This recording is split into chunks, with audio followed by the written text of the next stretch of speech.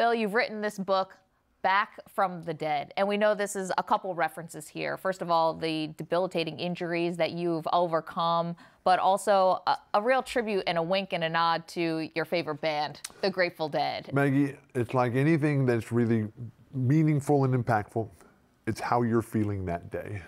And when I was lying on that floor and I had nothing and I was going to kill myself if I had a gun, it just, all these things keep flashing in. And so when I kept telling myself all the time, Maggie, what am I ever going to do if I get up off this floor?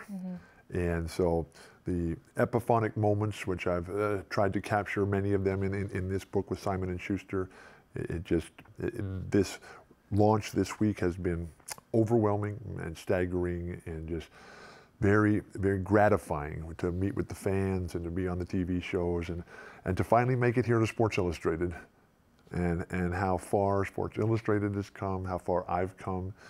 It was 46 years ago that I made my first appearance in Sports Illustrated, Faces in the Crowd. Is that right?